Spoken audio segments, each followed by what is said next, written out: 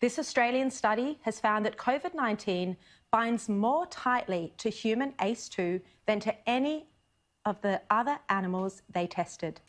Professor Nikolai Petrovsky, who you are about to hear from, has been working on a vaccine for the coronavirus after developing vaccines for Ebola, influenza and animal SARS. He's from the College of Medicine and Public Health at Flinders University. If we block ACE2 or remove ACE2 from the cells, the virus can't get inside, and so it actually can't infect us. So it's a very critical step in making this virus able to infect humans, is it has to be able to bind ACE2.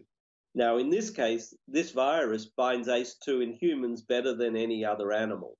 So that means it's better adapted to infect humans than any other animal. And that's surprising because we're not aware that it actually has had the opportunity to adapt to this human receptor before.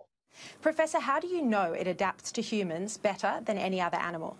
So we were able to model the binding of the COVID-19's spike protein to ACE2 from a whole range of different species, from human to monkey to pangolins, cats and dogs, a whole variety of different species.